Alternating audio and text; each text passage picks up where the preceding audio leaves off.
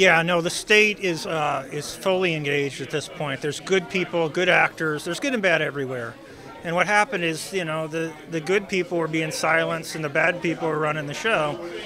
So, the EPA good guys are in charge now. The state good guys are in charge now, and they got to work. Everyone's focused on really fixing this man-made disaster, restoring the public trust, and hopefully we can also fix some of this agency corruption that ignored the cries of Flint residents, and they just didn't do their job. And we like to think we're better than that in this country, but we have to ask ourselves, are we really? And this is why it's so profoundly disturbing, I think, for people.